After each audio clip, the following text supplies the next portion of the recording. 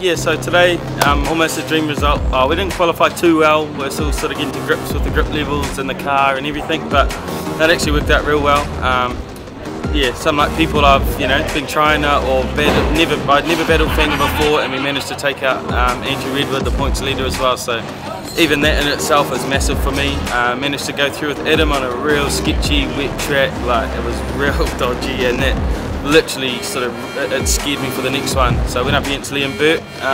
Literally in the space of like 15 minutes, I went from a wet slippery track to a full dry track. So I sort of just took it easy, and yeah, it didn't really pay off. We could have gone in, I guess, 30 k's faster, and it would have still been fine. So it's what it is.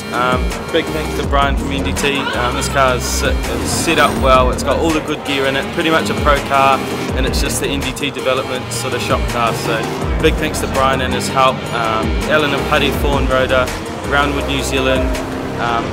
Yeah, so Mark and the team from Roundwood, they've helped me out so much for so long. So big thanks to them. And just everyone that helps out. Steering components in Waiuku, Kerry Jones, just everyone that helps me out. It's massive sort of feat for us to get here and all of that sort of carry on, but we got here, it worked out real well, and yeah, managed to finish up second, so good result.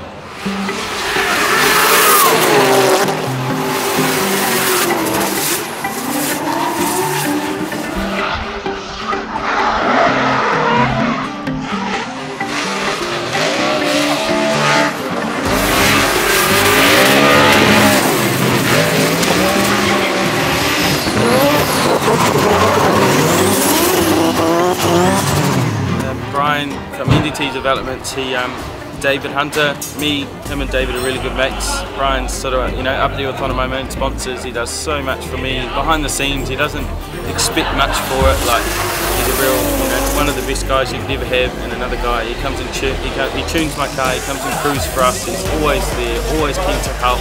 David had a bit of a gearbox issue and he didn't want to wreck his gearbox, so Brian lent him this car. David ended up with the podium yesterday, second place as well, and we used it again today and second again. So it just shows how good a car it is and how easily we can adapt to a different car and come out not too bad.